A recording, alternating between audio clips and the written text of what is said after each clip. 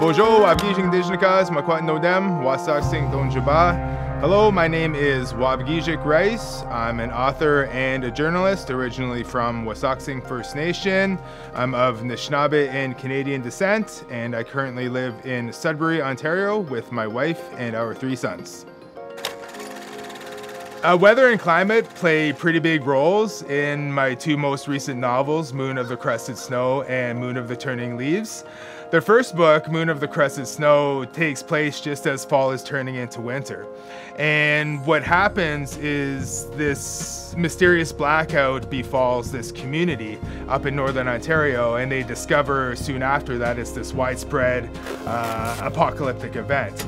On top of that, the weather changes really quickly. This blizzard blows in rather unexpectedly, and this community finds that they've been unable to track and predict the weather as well as they used to because of climate change, right? So this huge storm happens on top of this blackout, and this community has to figure out how to survive in the midst of all this. So there was this, looming sense of winter dread that hung over me as I was writing the story. I have a lot of respect for the winter season. I really enjoy it, but at the same time, I recognize the threat within it, right? And how important it is to really prepare for the winter. And that's one of the key messages in Moon of the Crusted Snow.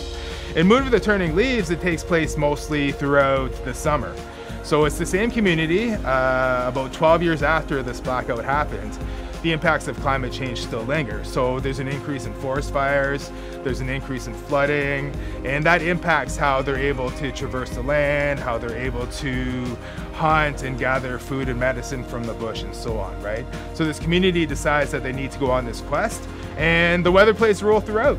They have to contend with the elements as they're going on this hopefully life-saving quest to their original homeland. So the weather was something I was always thinking about as I was writing these stories, and it's something that I consider on a day-to-day basis, right? It's a beautiful reality that we all inhabit as humans in this volatile world of different kinds of weather, and I think it's something that should be respected for sure.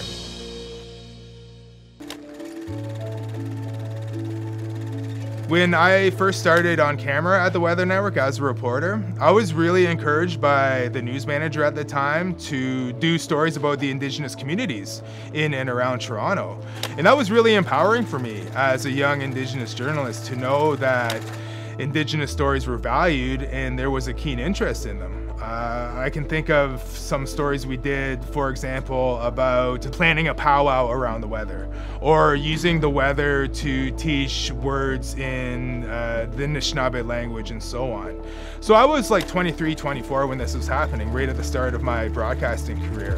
And it really, I think, solidified my desire to want to tell Indigenous stories in mainstream media. Because, there's this idea that I grew up with that, mainstream media doesn't serve me as an Indigenous person. But I think when you have someone who's inclusive and is dedicated to telling every story within a community, that goes a long way for the journalists themselves, right? And for me, that really helped set my path as an Indigenous journalist, telling stories by Indigenous people in a mainstream setting. So I always give the Weather Network credit for starting me off on that foot, and it was never like a debate or a challenge for me to advocate for these stories. It was always like, okay, I'd pitch it, and then they'd say, yeah, go ahead and do it, which was really cool. So I'm very grateful for the Weather Network for starting my career that way.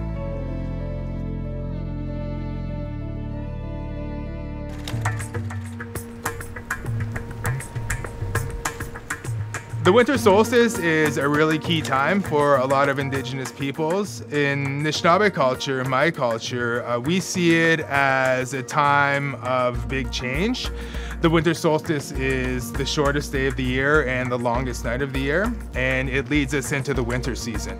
Traditionally, Anishinaabe have seen the winter as the storytelling season. So it's when things calm down, there's not as much to be gathered or prepared out in the bush or on the land.